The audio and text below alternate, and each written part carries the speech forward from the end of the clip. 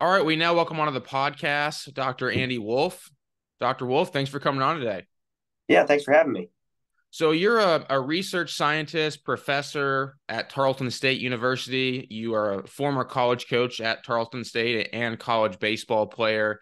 Mhm. I feel like you do a lot of things. I mean, you've done a lot of research, which we'll get into in baseball, but I've also seen you've done research on rodeo and things like that. Like I feel like you do a lot of different things. Take me through a little bit of your own background. Yeah, so where to start? I think since we kind of mentioned a little bit of research, I can go with that Okay. first. So my research agenda is pretty broad, and I think part of that is due to how much research I do with students. And my students are always interested in different things. And while I do try to complete my own research agenda, I like to allow them to look at things that they may be interested in that tie into what I do as well. But my overall research agenda kind of falls under this: how do we improve training for various athletic populations? And I just so happen to enjoy the unorthodox populations. And some people may not think baseball is unorthodox, but the way in which we train baseball players absolutely is. Right. It's much different than your standard, your typical American football or your basketball players. It does require a little bit more attention to specific positions, whether they're hitters, pitchers, both. Different positions on the field, all that types of stuff. So I would kind of consider them unorthodox, and that goes in with rodeo as well. So yeah, I've done quite a bit with rodeo. I've been on a couple of podcasts with Champion Living, who's kind of the like the premier strength conditioning organization out there. So Doug Champion and his crew, shout out to them. I've done some stuff with them, uh, been on some podcasts and talked about the research I've done there, and it's been fun. And I think in conjunction with that, a lot of what like my specific research relates to is perceptual regulated um, resistance training, and how we can self monitor how how hard we're going or how hard we should be going based off of previous bouts and how we may feel that day. And so essentially, how do we titrate or modulate our exercise or even our pitching or our hitting or our conditioning based off of a what's called a psychophysiological tool. So essentially, how do you feel today? Take that and apply it to your resistance training. So that's kind of what my research looks like, which is sounds like a mouthful, but No, it makes sense. And I think in baseball, specifically hitting in general, or softball, because we have softball coaches who listen to this too, just hitting in general, I mhm. think just volume, like understanding kind of what you're just referring to is, man, like how do I feel today? Is today a day where I go and take 120 swings, or maybe it's, hey, let's take 15 or 20 and we're good. Is there any technology that you use? Because I've seen some technology out there, kind of like a little shirt I've seen people wear before that kind of that tracks. Just I don't know exactly what it tracks, but it's something to do with volume and energy levels and things like that. Is there anything that you've seen or used to help athletes track that? Yeah, so I think we're in the era of technology, right? And we're in the era of information more so than anything. And sometimes sifting through a lot of the information that we get from the black box technology can be difficult. But yeah, I've used some different what we call sports science tools where we can look at, all right, what's actually happening, physiologically, psychologically during sport, and based off of those metrics, how can we adjust our performance or adjust our workload based off that? So I've used some things. I think probably the most popular one is GPS. Mm. And we've looked at how do we um, how do we increase or decrease workload during season, during games, at practice, based off of those metrics. Barbell accelerometers are one that we've used. So that's pretty popular right now, where we look at bar speed, right? Velocity based training to figure out whether or not we should go or not go. But for baseball and softball, I think the arm sleeve, the Modus arm sleeves are pretty popular right now, in especially with pitchers to gauge where, what their arm angles look like, what their arm velocity may look like as they progress through the game. Hey, are we reaching a threshold of fatigue that is going to significantly impact our performance? Some of those things can come from that, but um, I, I don't know. I don't know if there's necessarily a specific formula out quite yet to say, hey, this is when you should shut it down, or for baseball and softball specifically, or this is when you should increase that performance. I don't know if there's a technology out yet that does that, but some of those shirts that you mentioned, they may be getting close. They may be getting close. I'm not quite sure on that. So right now, when you're working with players, because I know even though you do, it seems like a million other things, you still make time, you still work with hitters individually right Mm-hmm. now. Are you just asking them, hey, how you feeling today? And then just pretty much going off of that? Yeah, I think there's an art to it, right? There's an like you've heard that there's an art to coaching. Oh, yeah. You can I mean, if you've coached long enough, you can tell when a player doesn't feel good. Some of your players are not going to be honest with you. They're going to tell you they feel good and they actually feel like crap, or vice versa, right? They feel fine and they tell you they feel like crap because they don't want to work, right? But yeah, I think that some of the things that we can look at for hitters in particular is we can look at bat speed, we can look at bat velocity. We should be tracking those levels as we go through our preseason, our off season, our in season, and sometimes we can look at, all right, let's say I've got a blast sensor on the bottom of my bat, which is what we've got here at Tarleton. If we're going out there and we're taking hacks to get our warm up in, and then we're asking them to swing full out, and they're substantially lower than what their previous bouts of swinging, bat velocities are. If they're um, if they're on plane averages, for that tracking aspect of it is, constantly off plane, and we're not seeing, repeatable, I guess, swing pass towards balls, then that sometimes is an indicator of, well, or what type of benefit are we actually getting out of this, right? Are we simply building some mental resilience because I'm making them work when they don't feel good, or am I potentially hurting their swing, or hindering their swing and hindering their performance? And we might be better off with a day of rest, right? So I think for hitters, that's something that we can look at and we should be looking at, other than just, hey, what's your maximal velocity? Everybody gets excited about what that is, but more so it should be, and we can use it as a tracking device from day to day. Yeah, that's one of them you can use. If I'm going to play devil's advocate here, there's a lot of Mm-hmm. times throughout the season when you're tired and guess what? You still have a game, you still have to play.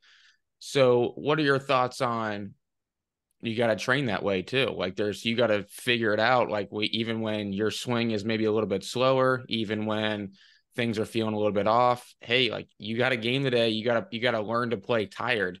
That's something that I've heard before too. What would you is that valid in a training environment?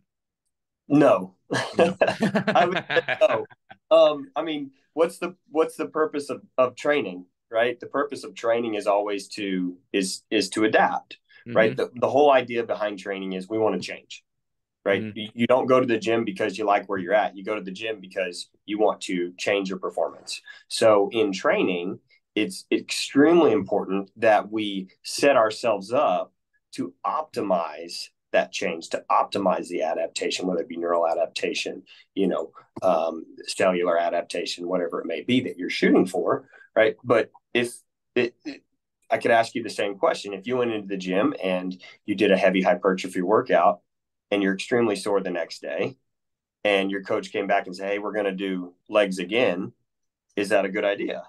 No, but well, I guess what I'm referring to more so is the hitting aspect specifically. Yeah, and I see where you're at. Like do do we have to train? Do we have to be able to be resilient through that? Absolutely. Now, training wise, can we capitalize on the adaptation and titrate, workload based off of how we're actually feeling? We should be doing that, because we don't get better when we're working out. We get better when we recover. That's simply how the physiological adaptations occur.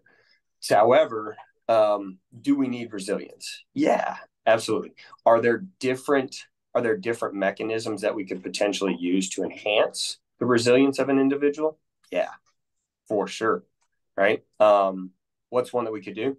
Have we we've seen a lot with like ice baths lately, like the cold plunges, Yeah. Oh, right? yeah. I mean, how resilient do you have to be in order to get into that thing? How mentally tough do you have to be to get into, 40, 30-degree weather, right? Get in there, and you have to stay in there for an extended period of time.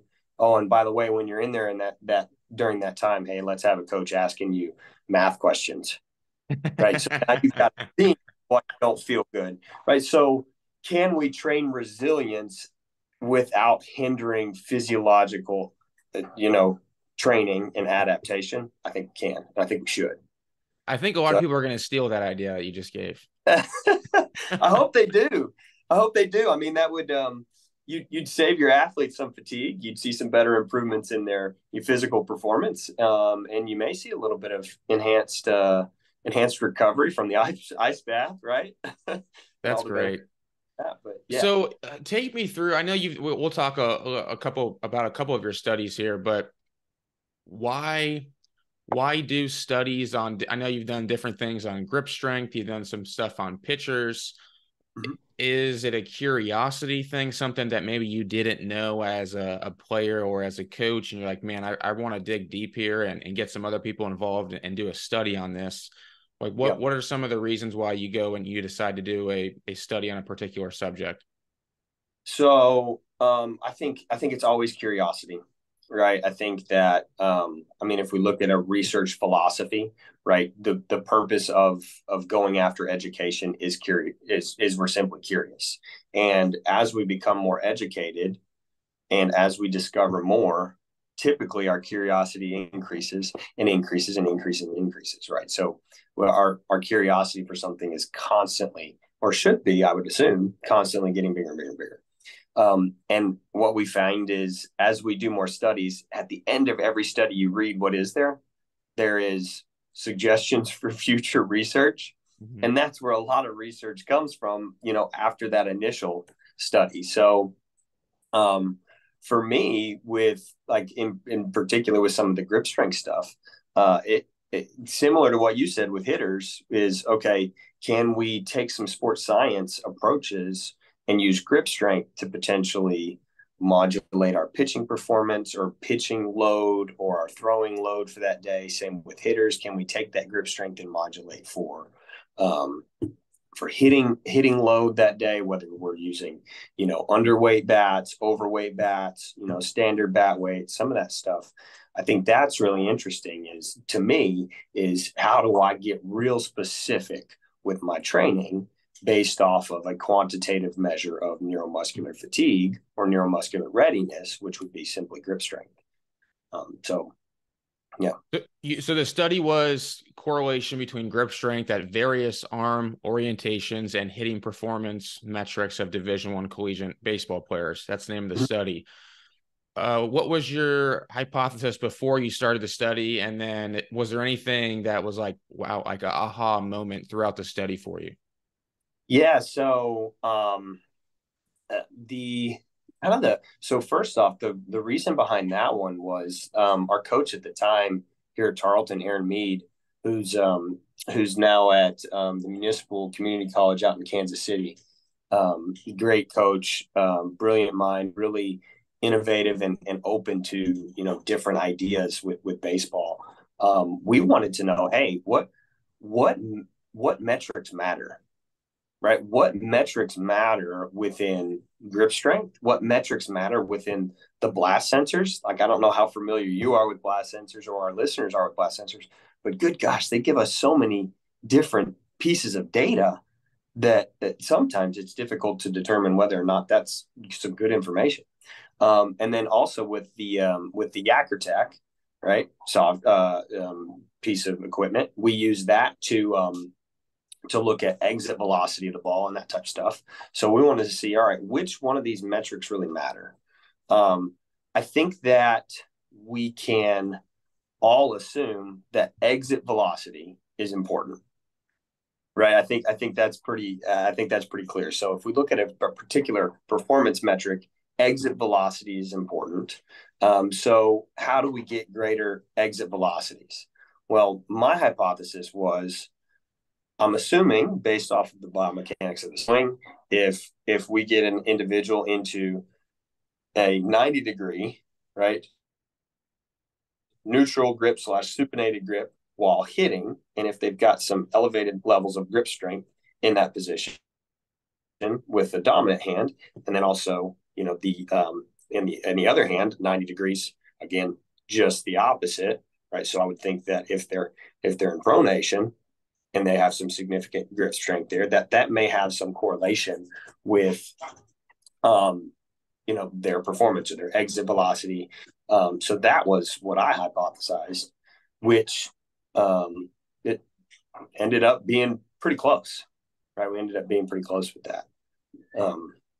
So why did we look at these different arm angles? I think within your recent post, you cited a particular study. I think it was Hughes in 2004. Yep. That hey, they found that they took people through 6 weeks of grip strength training, experimental group, people that didn't do any grip strength training, through that control group. Both groups saw increased velocity in bat speed, but no difference between the groups. So in baseball, we, for some reason, have this anecdotal thought that grip strength is the end all be all to hitting performance, right? Well, that was something I wanted to figure out. All right, they're saying it doesn't matter. Everybody's still saying it does matter. Okay, maybe it's more about the different angle of strength and the different arm orientation that matters. And that's essentially what we found was, yes, grip strength is important, but it's specific grip strength that is important, that is contributing to our elevated performance levels in our swing. Specific grip strength, and just because I want to clarify for everyone listening, at certain positions throughout the swing, correct? Mm-hmm. So as a coach, knowing what you know now, how would you advise players to train? How would you advise coaches, knowing that there's specific positions that, you know, they need to really be strong in? And so I guess what I'll let you answer that question. I have a lot of questions. Okay. Yeah. So what does training look like? So I'm gonna jump on my computer so I can kind of show you some of these particular statistics here that I ran into with mine, so I can reference it specifically. But out of the dominant hand, right? Out of the dominant hand, we took the to the top hand. Yeah, the top hand, dominant hand. We took the hand dynamometer, right, and we measured, you know, what's the output, what's the force production out of that in I think we did it in pounds in this particular case. So we took the grip strength from a 90-degree elbow bend with hand dynamometer, neutral grip, supinated, pronated, and then we moved it into 120 degrees elbow flexion and then shoulder abduction at 90 degrees. And we did that same protocol: supinated grip, neutral grip, pronated grip. Right. So did any of these grips matter at essentially two different time points in the swing? Maybe up in here, kind of in a starting position and hitting position, or even a throwing position, which we'll take some of that data and correlate it with our throwing velocity later with hitters. And then we looked at, okay, at contact, which is typically in approximately 90 degrees elbow bend, right? That's where we see some optimal contact, right? Which one of those grip strengths mattered? And it was neutral grip. It was neutral grip that had the significant correlation with several different metrics that came from the blast sensors and then also came from the Yakertech, right? So from that information, we can look at it and we can go, okay, how do we train? Okay, we've got to put our position players, we got to put our hitters in positions in the weight room where the neutral grip is going to be utilized. So does it matter if I'm doing pull-ups with an overhand grip or with a pronated grip? Maybe not as much, right? Maybe I need to flip them to more of a neutral grip position, right? Or maybe I need to flip them into a supinated grip position. So maybe we need to get away from pull-ups that are just in that standard pronated position and move them into a position that's going to increase their grip strength in, again, that 90-degree elbow bend. So a lot of our rowing activities, maybe even some of our pressing activities, we stay in a more neutral grip because that grip strength seems to contribute to or is correlated with those performance metrics. Kind of the same thing with your non-dominant hand. So we saw that one was interesting. We saw a little bit of negative correlation with supinated grip, right, at 90-degree elbow flexion. And then we saw positive with pronated, which again makes perfect sense, right? Because at contact, where's our bottom hand or non-dominant hand? Well, at contact, it's in a pronated grip. Pronated, yeah. Right? So it makes sense that we should have some very good grip strength at that particular angle. So training our grip strength in those particular angles may be more conducive to improves performance. I don't know specifically what the protocol looked like from the study that was published in 2004. I don't know what that grip strength protocol looked like, but I'm assuming it wasn't specific to what we found in our recent publication of these specific angles are correlated more with the outcomes versus just, quote, grip strength. How did you utilize the blast motion throughout the? I mean, I saw that there was a lot of different metrics within your study, but I mean, like there's bat speed, there's attack angle, things like that. Which I don't know how relevant maybe some of those metrics were to your specific study, but were there any how did you utilize that specifically in the study, the entire blast sensor? Yeah, so the way that we collected that data, we had our hitters come out and obviously had their blast sensors. They'd gone through a warm up, and we had a standardized pitch velocity coming off of a machine, and it was plugged into a specific location. And what we asked those hitters to do was, hit this ball as hard as you possibly can. And we took an average out of 10 swings in each one of those categories. Took the average velocity, took the average, whatever all those metrics are, attack angle, power, plane of efficiency, all those different ones. Took the average of those, and then that was the variable, or that was a number for each one of those variables that we then ran Pearson's product moment correlation with in order to see, okay, did their hitting performance have anything to do with what they did in the lab, which was a bunch of grip strength stuff. So that's how we used that there. And then at the same time that we were getting blast sensor data, we had the yak set up on the field to where it could then register exit velocity. So we had exit velocity coming from each one of those blast sensor swings. So then we could then track it back to, all right, did our blast sensor, we could actually look at that, to did our blast sensor have any correlation with our yak sensor, essentially. So which one of these metrics work in regards to, exit velocity, which one of these matter with trajectory, all that different data that comes from your yaks. So peak power, average power, that stuff. So that's kind of how we conducted that study. How did the other people involved in the study react to kind of the findings, or was there coaches involved too? Like who else was involved in the study? Yeah, so obviously all the players are involved. We try not to tell them a whole lot of anything. We just say, hey, go do this, right? Because we don't want to skew our data and tell them, hey, this is what we hypothesize, this is what we're looking for. No, we want them to just do everything as hard as they possibly can and just play like normal. Our coaches, we had all the coaches involved.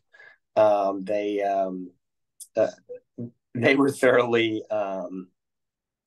thoroughly. I don't want to say impressed, but they enjoyed having the lab come out, examine their players, and come up with some specific, training training goals for them, some specific grip strength stuff that they can look at, and they also got to see, all right, what does this blast sensor actually mean? Which one of these blast data actually have anything to do with our yak data?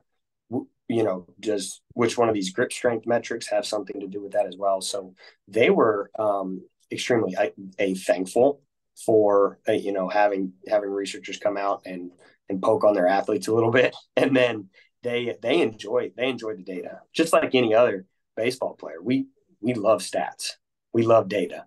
The more data we can get, the better we feel, because we think we may have an answer to accomplishing something greater than a 30% batting average, which is never going to happen. But we get a little closer, and so they enjoy it. They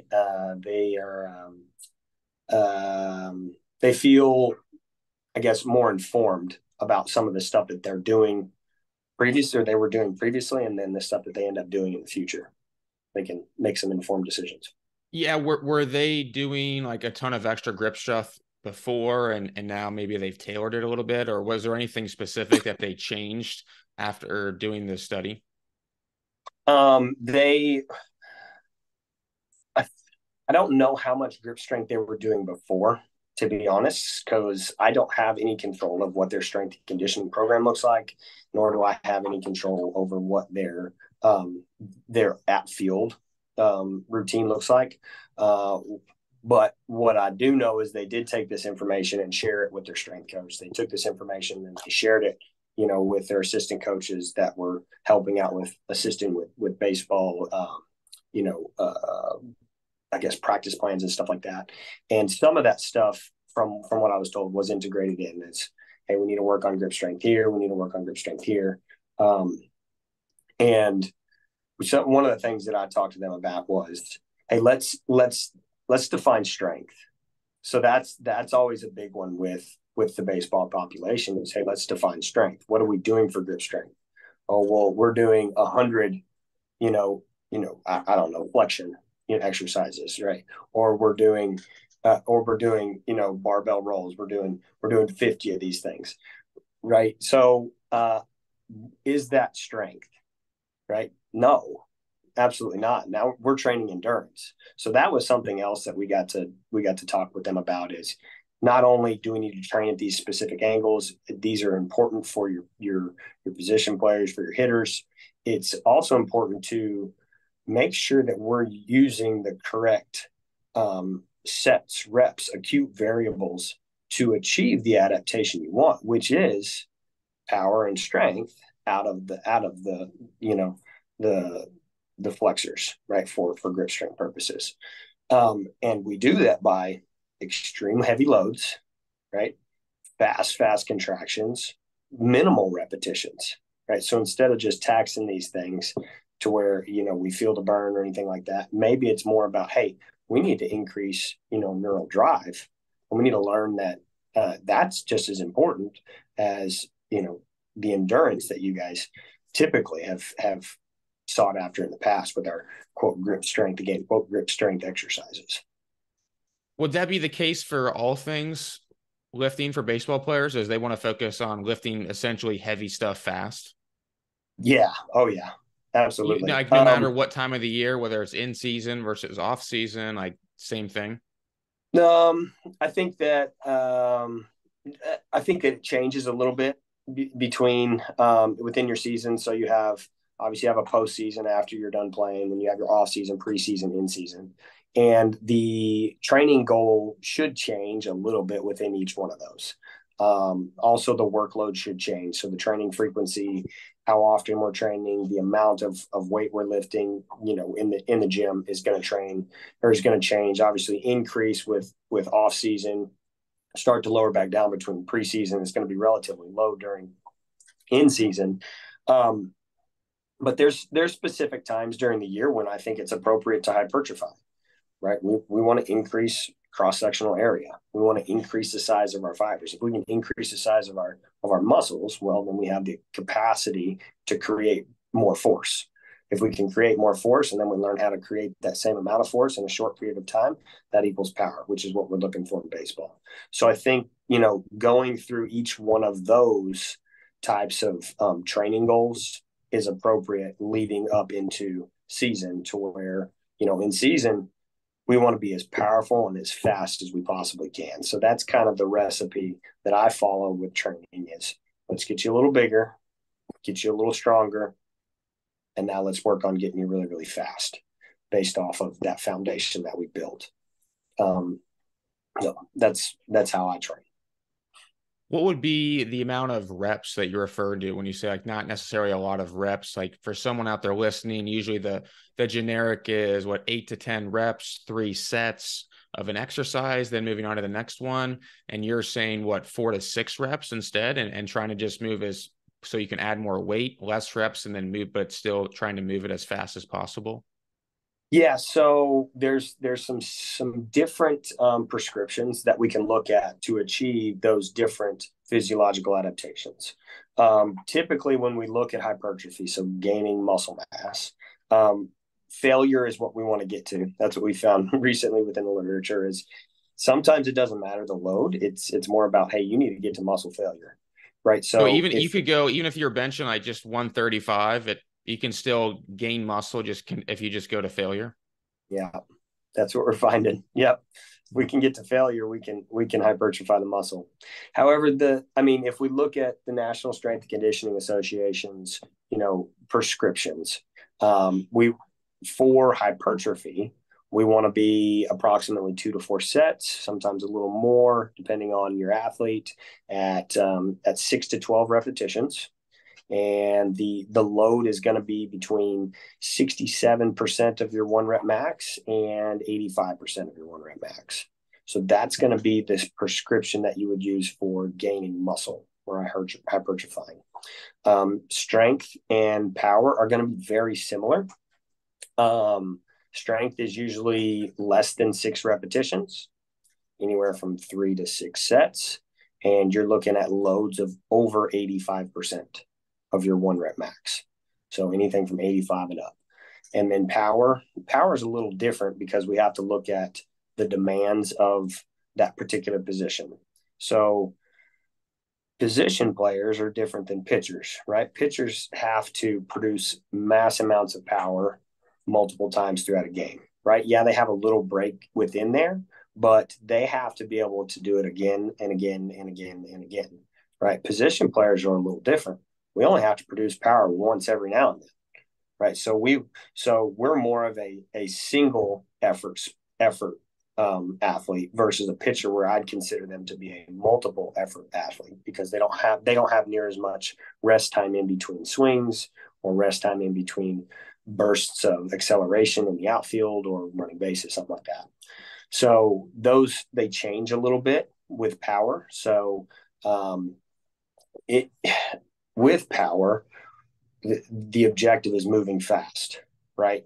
Extremely fast. So I'm gonna say that anywhere from like 65 to probably 85 is going to be that range for your pitchers. And then if we can increase that just slightly for our position players, so probably 75 to 95, somewhere in there.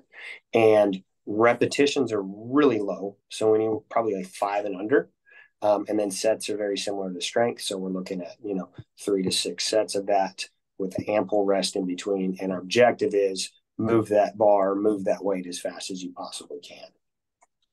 Are there certain exercises that you would recommend for all position players? Maybe we'll start out with them. All position players need to be doing. Oh, golly.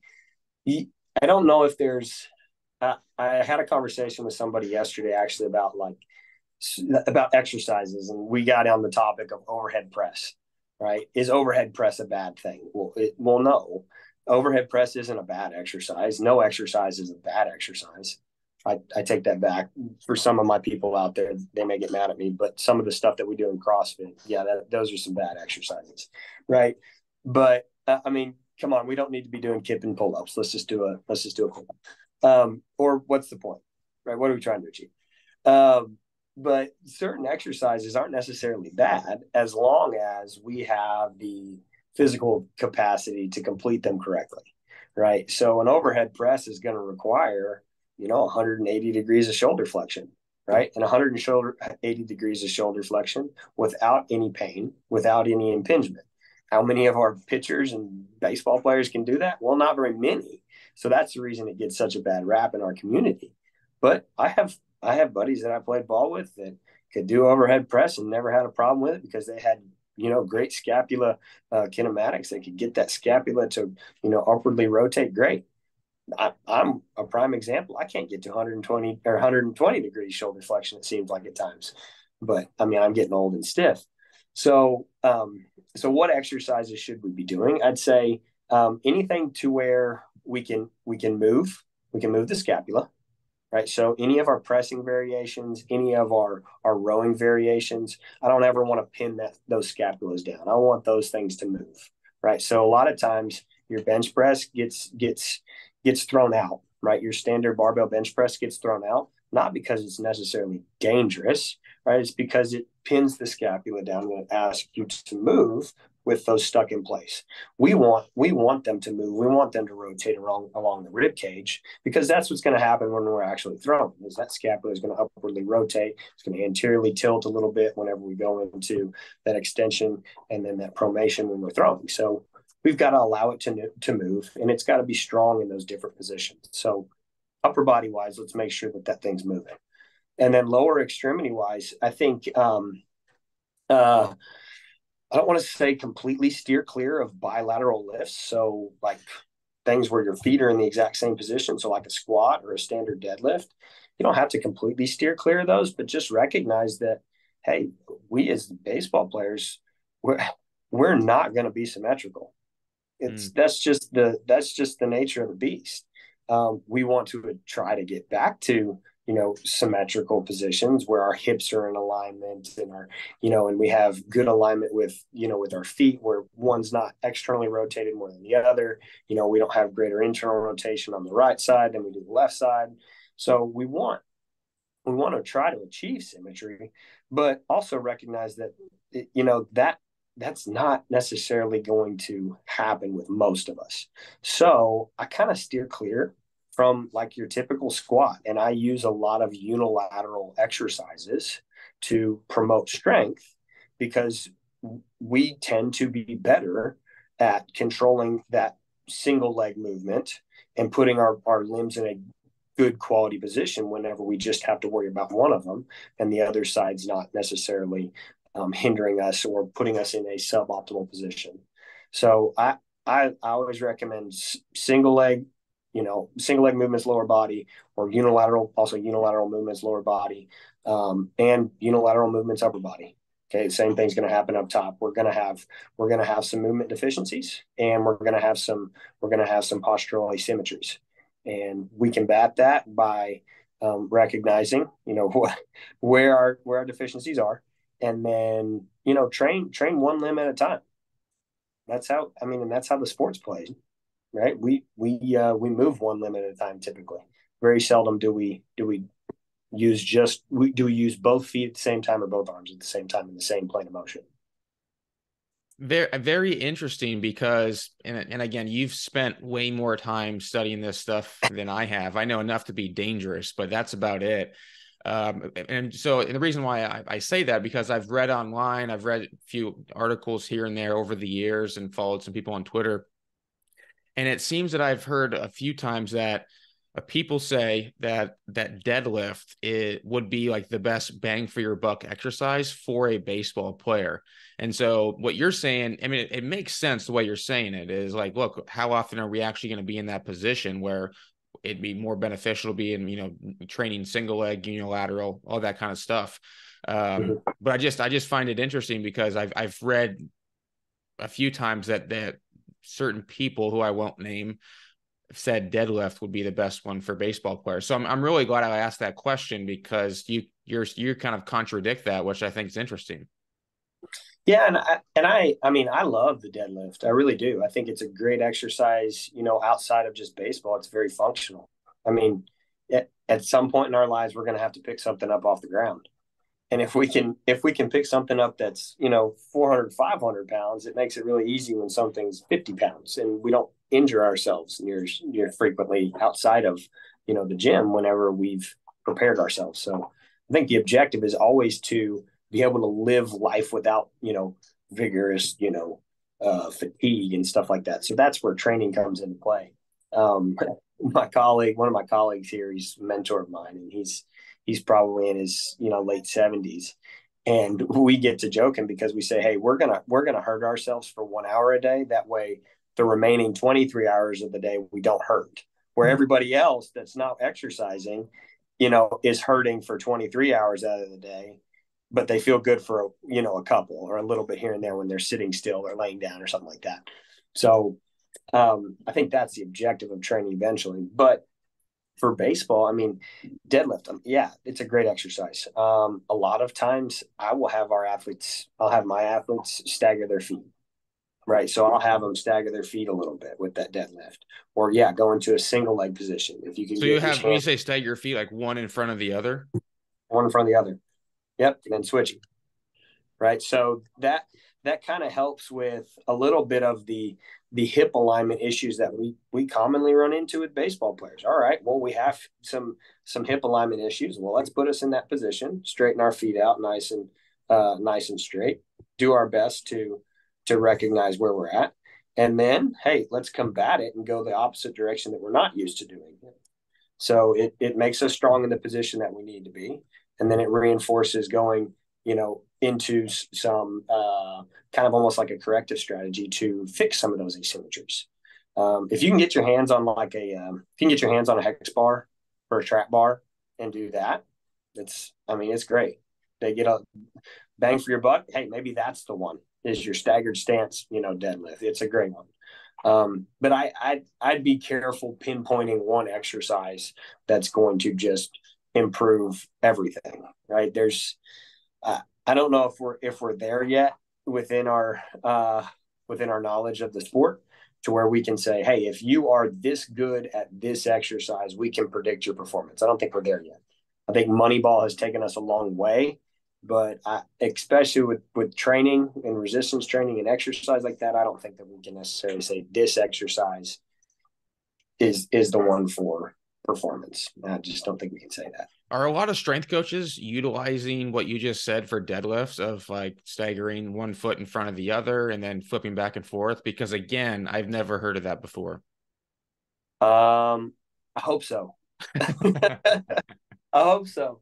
I don't know if they're actually using it, but I think that the information's out there, right? Again, we live in the age of information where there's so much of it out there. If we figure out how to sift through it and find the good stuff and figure out how to use it appropriately, we can be, like you said, we can be very deadly and very productive in our training. I think there's some really good ones out there that are doing some of this stuff, that spend a lot of their time not just training but learning. Right, they're curious. Right, kind of the whole reason why we continue to research further and further into topics. We're curious about it, and I think that the good strength coaches out there are those that learned and built a good foundation, and then continued to stay curious on how to constantly improve their programs and improve, the mechanisms that they're using to improve their athletes. So education's key for the good strength coach, in my opinion. Who do you like out there? What strength coaches across the country maybe you follow or know personally? Like, who are some of your favorites? Yeah, so one of my good friends, Joel Rather, he's at Fast Performance out of Denver, Colorado. Shout out to him. He's outstanding. He's a great guy. He works with a lot of unorthodox sports too. So being from Texas, hockey's unorthodox for us. Lacrosse is kind of unorthodox. He works with both of those a lot. He works with a lot of he and some of his colleagues within his facility. They work with obviously your winter sports, your skiers, your snowboarders, stuff like that. So those are kind of your non-traditional sports. But he also works with a lot of baseball players too. So he's got a lot of baseball players that come in, and he's got a great facility out there in Denver. And then I think I think that everybody knows Eric Cressy. I think Cressy's one of the greatest. I mean, people call him the shoulder guy because he is. Like, he knows what he's doing there. He's trained lots of players over the years. I've followed Cressy since, oh God, probably back in 2006, 2007 when he really started going, and he does great stuff. Um, so those two guys are some of the good ones. Um, Man, there's oh, I mean, those are kind of my big two that I'll follow. And Joel and I are good buddies, and we talk. We were talking last night, and we talk more about hunting and fishing now at this point than we do baseball and performance. But yeah, we bounce ideas off of each other here and there. But he's a good one, and like I said, Cressy's a good one to follow too if you just want to consume tons and tons of information. Yeah, I haven't heard of Joel before, but I'll have to look him up and start following him. But obviously, yeah, in the baseball world, yeah, everybody knows who Eric Cressy is and very highly respected. The last question that I have for you is, I don't know if you've seen this, but it's become more of a thing lately, specifically for hitting, training hitters. But I see a lot of and pitchers too, a lot of like water bags training. I don't know if Yeah. you've seen that or not. Yeah, what are your thoughts on that? Because I've seen some people say man, it's all anecdotal and it's not like there's no actually facts behind doing that stuff. And then other people are all on board. What's your take on this? I feel like you would be the perfect person to ask. So I mean, it's simply another training modality, right? And if we look at the water bag training, what are we creating with that? Well, we're creating what we'd call like a proprioceptive enriched environment, right? We're creating instability in a very controlled manner, which is going to breed stability, right? Anytime that we can breed stability, we increase I think the foundational capacity for improving strength and hypertrophy and power, right?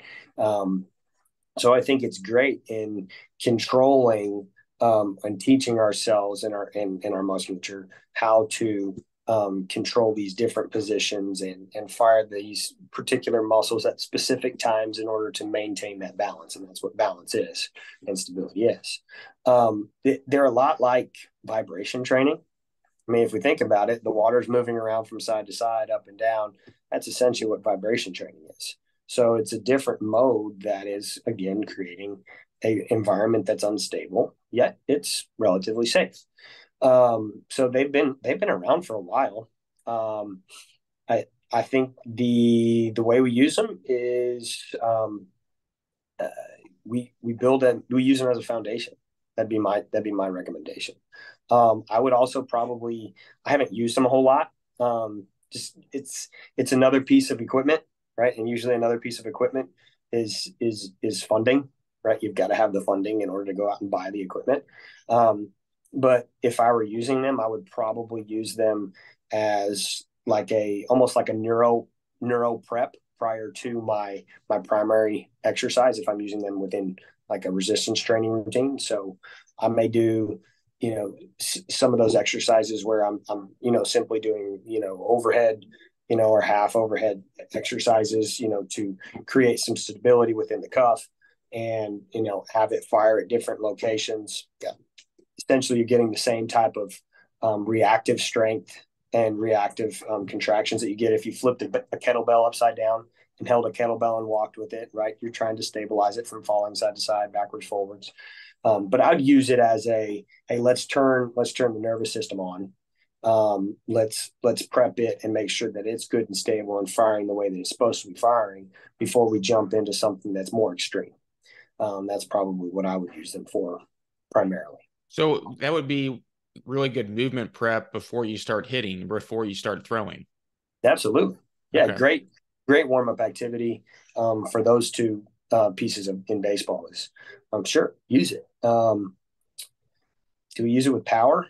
Maybe, right? Could we use it as a way to decelerate, right? If we accelerate it hard one direction, get ready because it's going to bring more force as that water sloshes this direction. Then we're going to have to decelerate it when it sloshes back in the other direction. So I think that some of the unfamiliar deceleration forces that you would experience from it could help with your deceleration, and that's when we get injured, right? Is if we don't decelerate appropriately. So I think that could be, a utilization for that modality as well, is, improving deceleration mechanics at different, in different, whether it be lower extremities, upper extremities, different movement planes as well. Awesome. I'll tell you what, Dr. Wolfe, you're the man. I appreciate you coming on today. I'm going to link the study. I put it out in my newsletter a few weeks ago, but I'll link the study and the show notes of this too. But if someone wants to like follow you, connect with you, like, is there a good place for them to do that? Or is it just like, hey, I'm on my own here? Yeah, no, so my personal Instagram page is AA Wolfe. That's my personal page. So if you want to check out me and my family and what we have going on down here in Texas, that's that one. But kind of my consultant page is Wolfe and Sons Performance. So Wolfe is WOLFE, and then Sons is just SONS, and then Performance. Wolfe and Sons Performance would be my you can get on Instagram. I'm on there. Facebook, I'm on there too. I don't do much with Twitter. A little bit of TikTok here. We got to get you on Twitter, man. That's where all the baseball people and softball people are. I know a lot out there. You're right. I probably need to tap into that because it's really not that difficult. From what I've seen, you just with your knowledge too. I feel like you would really help a lot of people, I think, on there. Well, maybe that'll be my goal this upcoming month. I try to set some monthly goals and maybe getting on Twitter and posting occasionally to help get on that platform would be good for me. But yeah, so that you can instant message me on either of those platforms. You can look me up through Tarleton's website and email me through my work email or even through my consultant email, which is just wolfeandsons.performance@gmail.com. And yeah, I'm open for questions and comments and all that type of stuff. Just I'm a professor and I'm here to research and I'm here to educate, and that's what I like to do. So yeah, anytime that you guys have questions or you have questions, Patrick, and people out there, hit me up. I'm an open book. Appreciate it, man. Appreciate you coming on. Absolutely. Been enjoy.